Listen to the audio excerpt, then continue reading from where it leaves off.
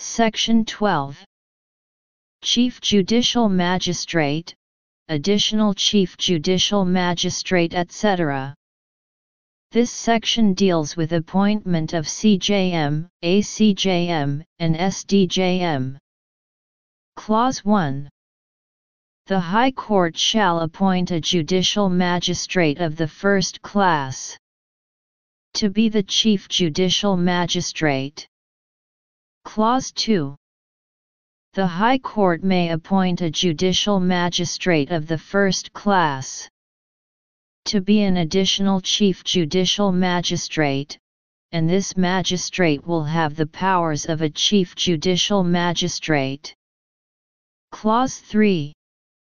The High Court shall appoint a judicial magistrate of the first class in any subdivision as the subdivisional judicial magistrate.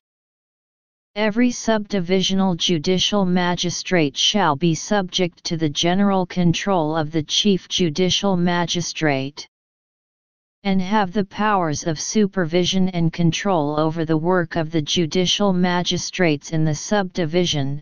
It does not include additional judicial magistrate, as the High Court may specify by general or special order.